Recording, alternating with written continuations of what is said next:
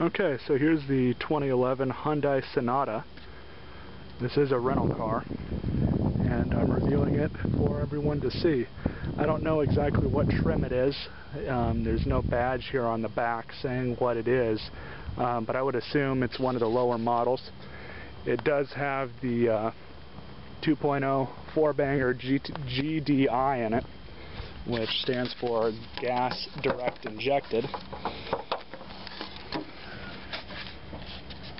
I believe it's a 2.0 liter. According to Edmunds, which is kind of hard for me to believe, but at the same time it's, you know, kind of different. It's rated for 190 horsepower. It does have a little bit of pep to it. It's mated to the 6-speed Manumatic, which is basically, you know, you can select the gears you want to go into with the automatic transmission. It's kind of a little bit of fun to drive around, but as you can see, it's kind of a big car. It's really nothing too much to sneeze at. It's definitely not a race car. The trunk space is pretty ample for what it is. And I have been in a Ford Fusion before, and this car seems to be a little bit bigger. From what Edmunds was saying, was this is the largest mid-size car, you know, in its category. Hand's kind of shaking here. It has an 18.5 gallon tank. It gets 22 city, 35 highway. Of course, the way I've been driving it, it's probably getting about 20, maybe 19 city. But as you can see, it's a pretty clean car, at least as far as the sharpness and everything goes.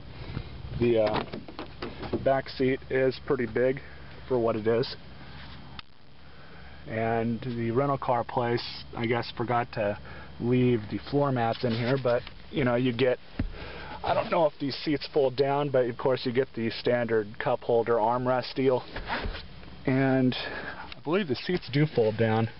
Yeah, they do. They fold down, so you're able to get some more storage space out of it. What this model has inside is just standard cloth seats. Get in here. Power mirrors, power windows,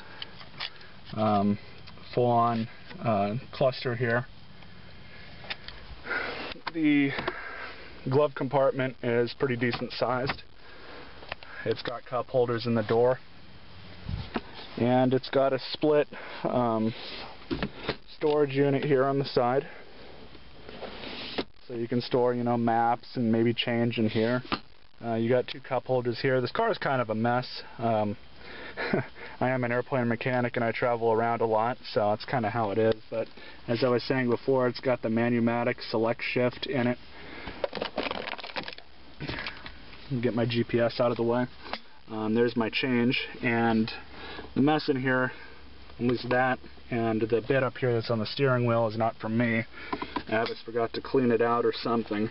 But it's got two auxiliary jacks for power, and it's got an audio auxiliary and USB for the stereo. I'd say the build quality of this car is alright. Hyundai's definitely made a large step from where they came in when the company first started. And I'll let you guys hear how quiet this engine is. Of course, I've got to let the RPMs drop a little bit more if they will. But you can barely hear the engine from inside. And when you roll the windows up, you can hardly hear it at all. They did a really good job muffling the noise that this engine makes. I mean, it is a 4-cylinder. It's got right here, right there in the middle, it's got your instant miles per gallon gauge. It's got 21,000 miles on it again because it's a rental car. So let's see if I can make it change over. Apparently my average speed is 34 miles an hour, which I don't believe that for a second. Let's go over to the next one.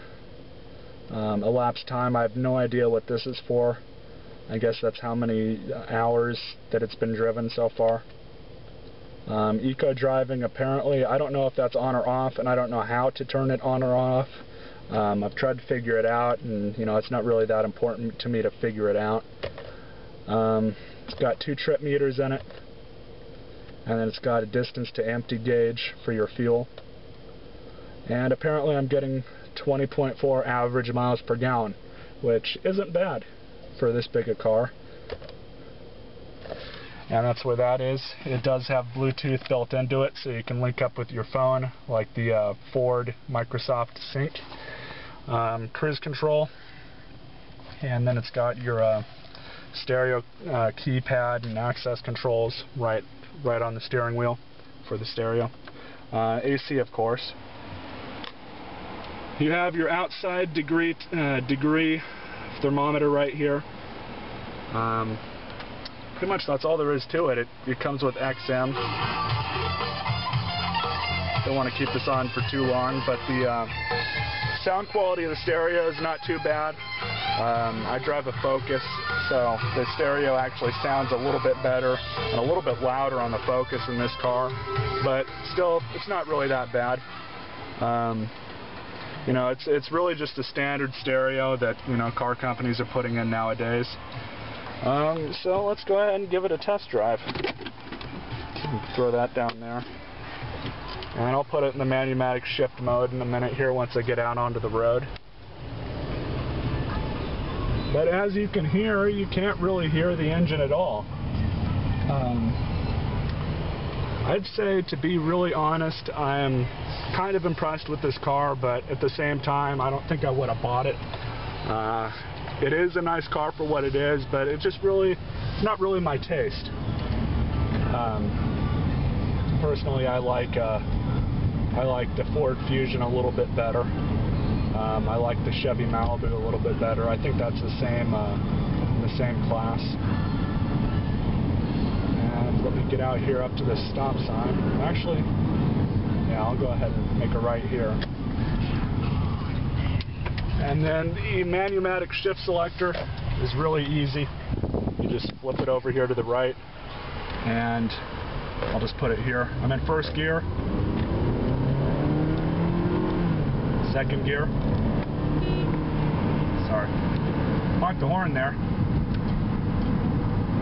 And it gets up to speed pretty decently. I'm in third gear, doing about 42 miles an hour. Now I dropped down to 40. I can't really go too fast through here because this is a military base, and there is a lot of the MPs out.